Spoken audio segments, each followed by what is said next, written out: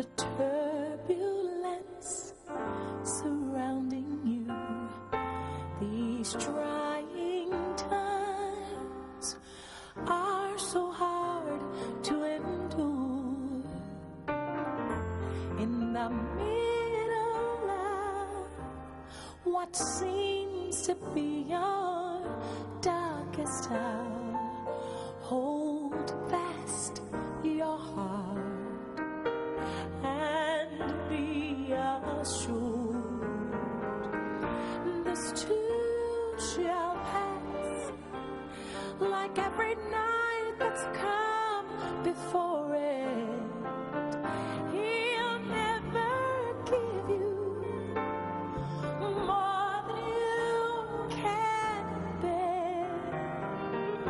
This too shall pass, so in this thought you'll be comforted, for it's in his hands. This too shall pass. Oh yes, Father knows the tears you cry before they fall. He feels your pain, his heart and yours are one. The Father knows that sorrow's heavy, chains are strong, but with his strength you'll overcome. Loved ones are saying goodbye to a 24-year-old Northeast Side woman and her 4-month-old daughter. The two are among 4 people gunned down last week in the 3200 block of Hovey Street. 24-hour News 8's Mary McDermott is live outside Mount Carmel Baptist Church for the funeral of Andrea Yarrell and her daughter, Charlie. Well, Dave and Joy, this church is packed with family and friends and people who didn't even know this woman and her daughter. The calling for Andrea and Charlie Yarrell began at 10 here at the church. The parking lot began filling up with cars early on. Family members filed into a church that was so full, people were standing outside the doors of the sanctuary. The father of Andrea Yarrell says support from friends and even from strangers has meant a lot to the family.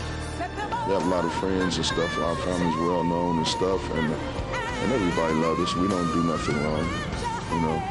It's just took a piece of my heart, but everybody in the city of Indianapolis being here with me, I appreciate it and I love everybody. Now, the funeral just began here moments ago. We're going to go back inside and cover it for you. We'll have full coverage tonight on News 8 at 5 and 6. Live on the East Side, Mary McDermott, 24-hour News 8.